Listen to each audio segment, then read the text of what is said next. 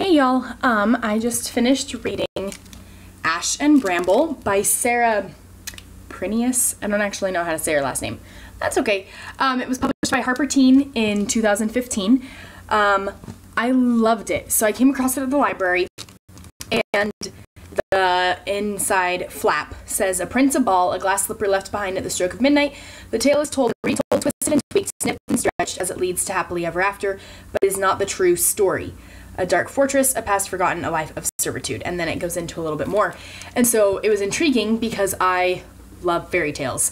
I read lots of different retellings, and that was something I studied when I was in college. So that's why it intrigued me at first.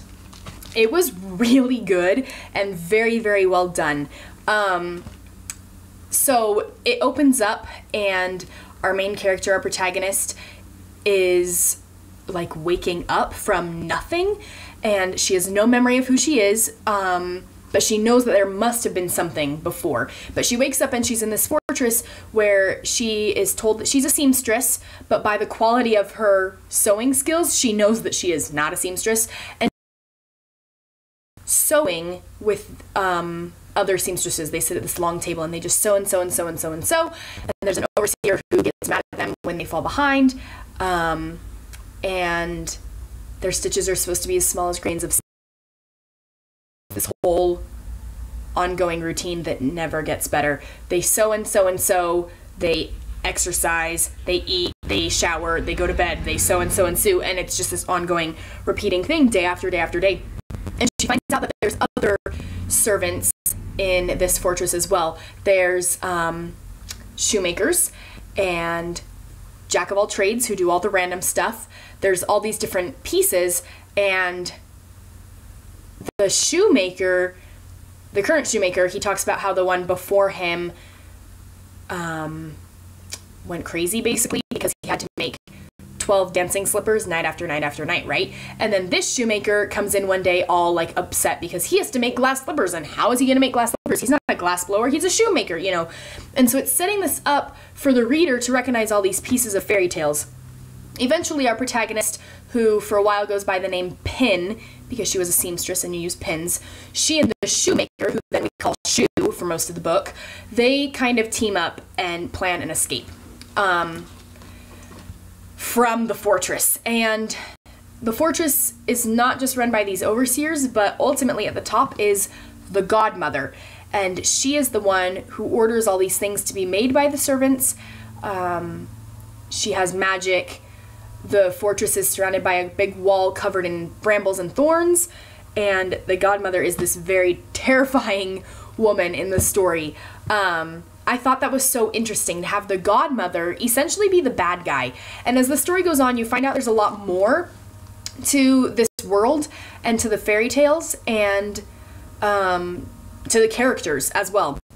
They figure out a little bit of their befores, their backstory, and ultimately they try to change things. I'm trying to not give spoilers in this book review. So I loved it because it fed pieces of fairy tales together. It changed the way, not changed the way, it opens your view of stories and fairy tales more so that you just think about it more. And I think about them differently all the time, and like I said, it's something that I studied. But she just makes you think about this whole concept of these stories that we retell and that we've been retelling for generations and tweaking a little bit.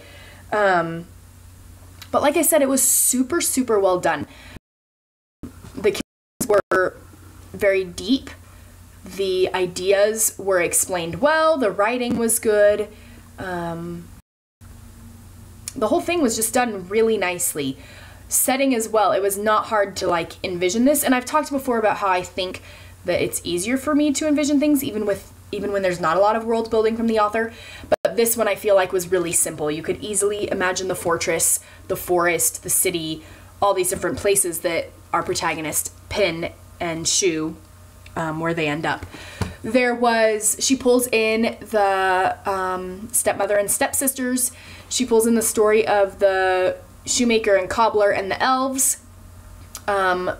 there's references obviously to the 12 dancing princesses from the shoemaker who went crazy from making 12 slippers night after night after night. So there's all these different pieces that come together. Like at one point, the jack of all trades are working on all these mattresses and the pea, you know, so she pulls in all these other little fairy tales that don't then play a big part, but it sets up this world, and for someone familiar with fairy tales, it makes it really cool. Pin was a great character. She's very much her own person. She's independent. She's a great heroine. Yeah, definitely. She's very strong. She and Shu obviously have a type of relationship that develops as the story goes on, but then there's these other characters as well, including a prince. And there's this very, like, it's not a bad love triangle. I am sick of love triangles, but it's not really like that. And at one point, though, somebody says to her, they're like, well, you've got to pick one of them. And she goes, or I don't. And I love that she points out that no, she doesn't have to pick one of them, and she can just keep going on being Pin, and who cares if she doesn't have a man? I just loved that even in this fairy tale world, she's like, no, I don't have to pick. I can continue to just be my own person. So that was, I liked it a lot. And I highly recommend it. Really highly recommend it. It was clean, very well done, entertaining, fun, makes you think. Like I said, she's a great protagonist. Just a really good one. I just wish that they hadn't done this for the cover, because at one point, yes, but it didn't have the open back, and it wasn't supposed to look so modern, and so I wish they wouldn't try to like modernify and sexify book covers. It's just so ridiculous. I don't know who's in charge of that, but somebody tell them to cut it out. Anyway, this, if you love fairy tales, read it. If you don't love fairy tales, try it anyway, because like I said, the writing was really, really good. I hope to be able to read more from Sarah. Yeah, definitely check this one out. It was really great. Anyway, keep reading.